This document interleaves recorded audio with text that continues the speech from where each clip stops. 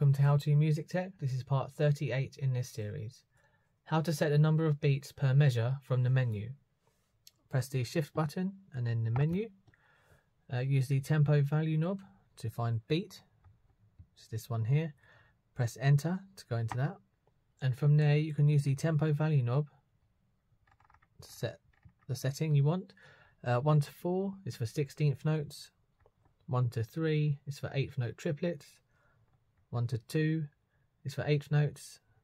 And then you can choose 1 to 8 for the number of beats per quarter note. When you've finished, press the exit button to go back to the menu, and then press the exit button again to go back to the previous screen.